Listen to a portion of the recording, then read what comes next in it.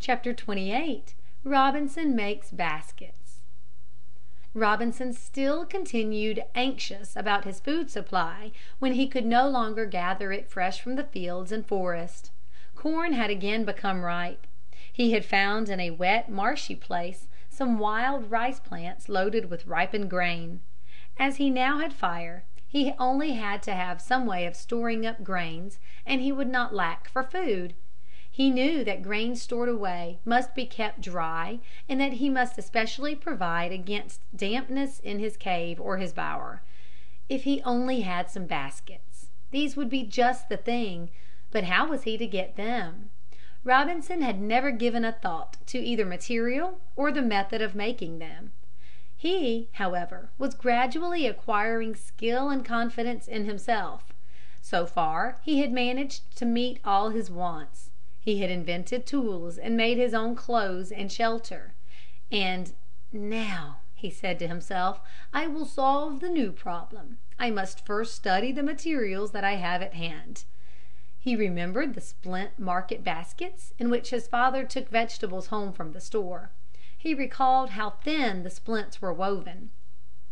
They went over and under, he said. That is simple enough, if I had the splints. He set himself diligently to work to find a plant whose bark or split branches could be used for splints. He tried to peel off the rough outer bark of several trees in order to examine the inner layers of soft, fibrous material. He found several trees that gave promise of furnishing abundance of long, thin strips, but the labor of removing the bark with his rude, imperfect tools was so great that he resolved that he would have to find some other kind of material. Why need the strips be flat? He thought. I believe I could weave them in the same way if I used the long, thin, tough willow rods I saw growing by the brookside when I was returning from my journey.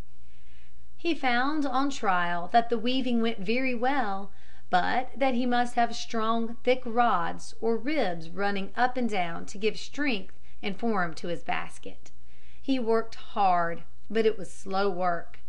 It was 3 days before his first basket was done. He made many mistakes and was obliged many times to undo what he had accomplished in order to correct some error. And at last, when he had woven the basket as large as he thought was suitable for his purpose, he did not know how to stop or finish the top so as to keep the basket from unraveling. At last he hit upon the plan of fastening 2 stout rods, one outside, the other inside the basket. These he sewed firmly over and over to the basket with a kind of fiber from a plant he had discovered that looked almost to be what he had heard called the century plant in the parks at home. On attempting his next basket, he thought long how he might improve and save time. He must hasten, or the now almost daily rains would destroy his ripened wild corn and rice.